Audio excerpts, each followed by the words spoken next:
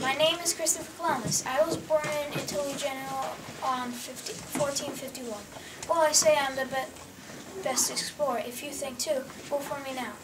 I was looking for India, but instead I found the Bahamas. I tried to find India because I wanted to trade with them. Do you know I started my voyage in 1492 to 1493? The name of my ship is Elizabeth and Era. I named it that because that's my wife's name. And boys and girls, you still know me because I found America. 3 interesting facts about me were I have 2 kids named Diego Columbus and Fernando Columbus.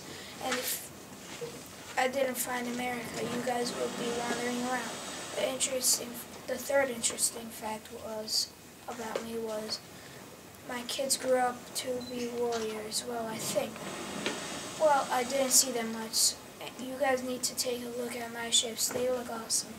The most I like about my ships are the flags. They look interesting and the ship's form. Isn't that interesting?